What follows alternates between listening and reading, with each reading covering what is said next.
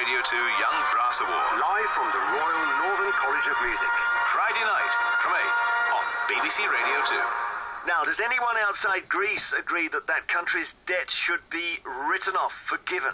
Politics and economics has been dominated by one issue over the last 5 years, namely debt. Greece is in a horrible state with it, but of course the UK is currently in the red to the tune of £1.5 trillion and counting. Still going up, despite austerity, despite the deficit going down, the debt is added to every day. And there's no doubt debt is the big villain. We are obsessed, it seems, with fighting it. But hang on, wasn't sovereign debt, i.e. national debt, a result of the crash, not the cause of it? Governments spent too much, the banks went bust, all at the same time. That's what happened. And one man who says our focus on debt has become too much of a fixation, an unnecessary obsession, is the top economist Lord Robert Skidelsky. Crucially, he says that a heavily indebted country like Greece should have a lot of its debt just written off because they can't ever pay it back. So Lord Robert Skidelsky, who is, by the way, Emeritus Professor of Political Economy at the University of Warwick, joins us now. Good afternoon. Good afternoon. So Greece is just not going to be able to pay this money back? Absolutely right. And it's 317 billion euros at the moment. Well, it's a very large proportion of Greece's national income, and they're not going to be able to pay it back, and therefore a lot of it ought to be written off. So when you say it's a large proportion, just to compare it with us, the 317 billion euros that they owe is about 200 billion quid. Yeah. How much, what, is that 100% of their national income? It's more than 100% of their national income. Ours is quite a bit less than 100%. Oh, okay, so ours we is are about below. 75, going up a bit. It's expected to level off. And theirs is what, 110, 120, something like that? I think theirs is more than that. I think theirs is about 150. Really? Right. Yeah. So although our debt is bigger in terms of pound notes in a pile, their debt is a bigger proportion of what they can pay.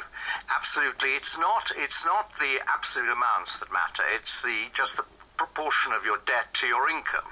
I mean, and in that sense, there's no right level of debt. It all depends what your prospects are of paying it back. Well, I wondered if you were going to give us a Skidelsky rule here and to say that at a certain point your debt becomes unpayable, and I'm wondering whether that is the 100% mark. So if you get your debt as a total is 100% of your national income, you haven't got a prayer. No, I don't think there's any figure like that. There were two economists who actually George Osborne said were his favourite economists, Reinhardt and Rogoff.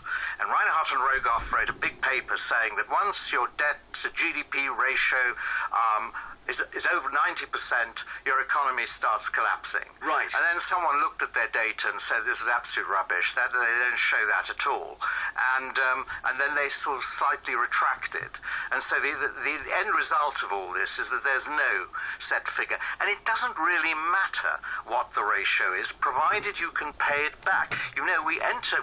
We finished the Second World War with a national debt of well over 200% of our national income. And 15 years later, it was down to 50%.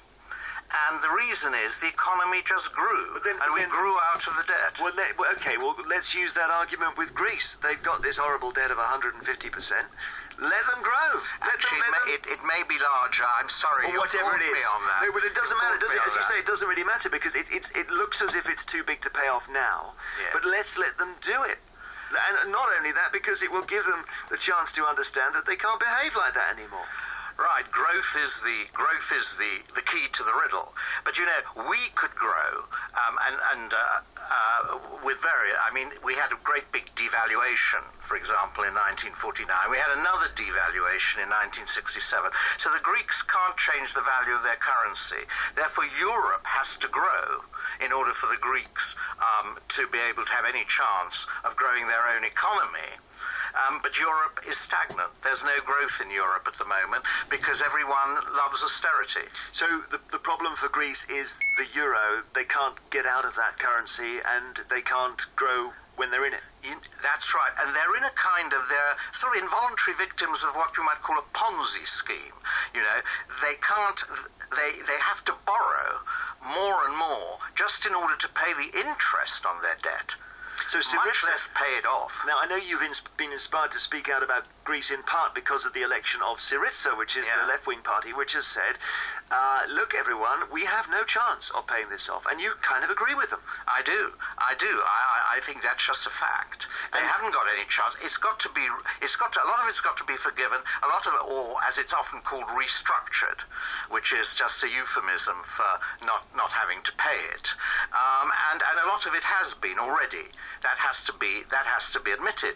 The problem is what remains. They still can't raise the money except by borrowing to pay the interest rate, which, of course, like in any mortgage thing, comes every month. You have to pay interest. And why aren't you in favour of them leaving the euro? Given that then they would have their own currency, their currency would hit the floor, everyone would invest in Greece, and you might turn it around.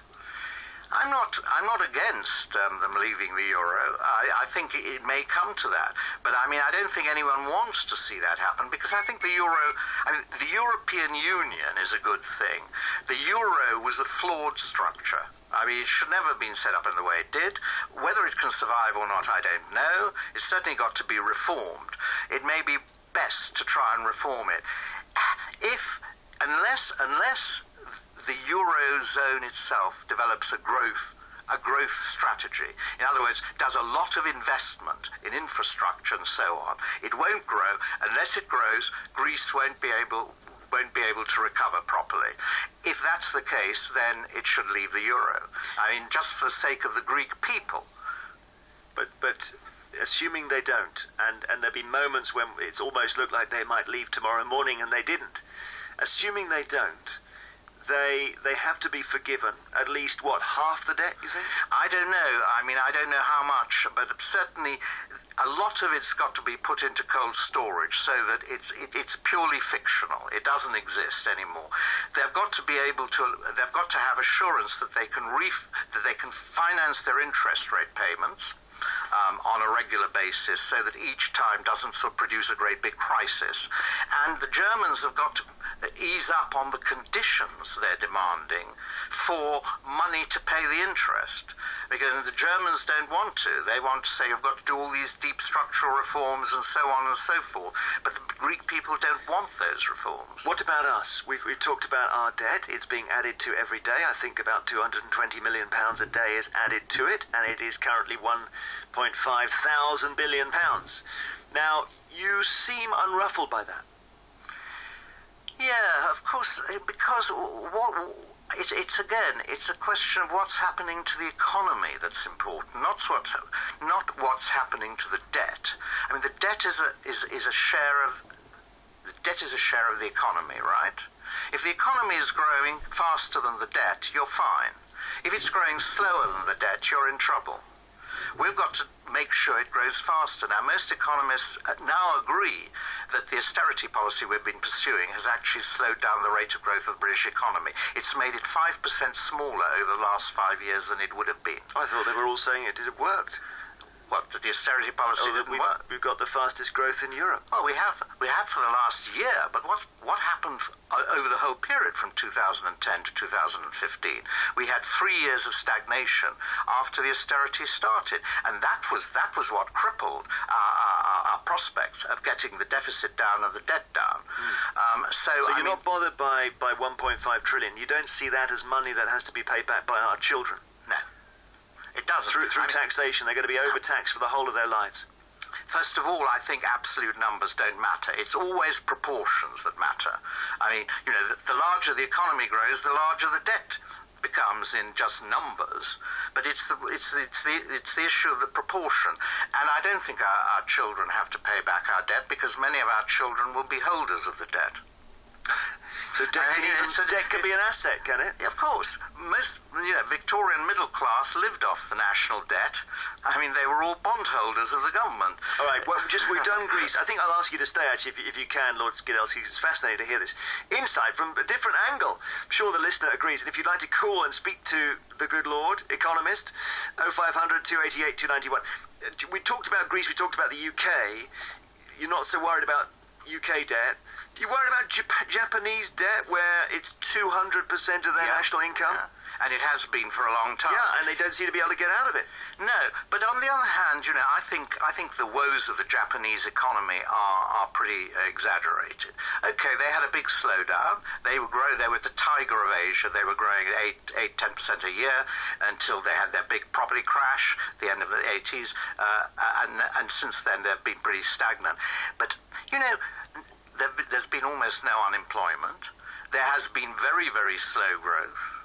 It's really in comparison with their tiger performance of the previous 2 decades that everyone is very worried about the Japanese, including the Japanese. And now, as you know, they're trying another mixed program of quantitative easing, printing a lot of money, and fiscal stimulus in another attempt to jolt them out of what seems to be a rather somnolent condition. But, I don't think you should regard the Japanese situation as tragic. Okay, all right, we won't. And do stay with us. The Emeritus Professor of Political Economy in the University of Warwick, who's also the biographer of economist John Maynard Keynes, and in the House of Lords, is here to answer any question from you. If you disagree with what you've heard or you agree, 0500 288 291. Love this from Matt Munro.